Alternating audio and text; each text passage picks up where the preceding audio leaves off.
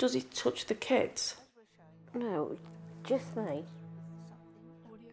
Oh, you need to get real, Yvonne. Women don't stand for this crap anymore. You'd know, wouldn't you? Well, he's sat in the house and you're sat here. I've left him. So how long are you here for?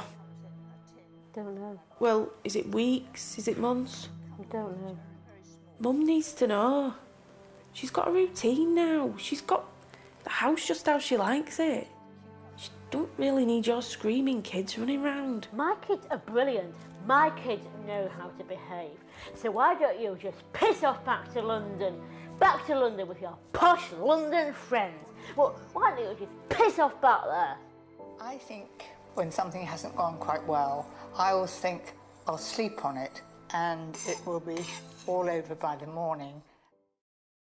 We're going to have to drop Leah from the play. Why? She said the word twat in class. I mean, she was being told off by a teacher and it just came out, twat. I mean, that's not something that she's learned from here. Well, it's definitely not anything she's learnt from me. I never use bad language in front of my kids. Well, just so you know. It'll be her dad. We've split up. So you'll have words with him as well? Yeah. Well, thanks for coming. You're not going to drop her from the play, are you?